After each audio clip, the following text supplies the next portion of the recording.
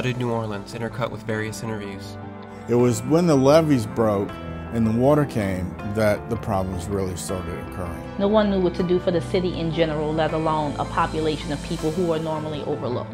For people with disabilities, the impact is greater. I just laid there for 5 days and watched helicopters fly around the building. I said, Jenny, what are you doing still there? She said, they've abandoned me. When you know in advance who is likely to be the most harmed by a disaster and you don't do anything about it, then that is a choice. It's about whose lives are more valuable and which ones aren't as valuable. Water recedes, revealing the text The Right to be Rescued, a Rooted in Rights original documentary.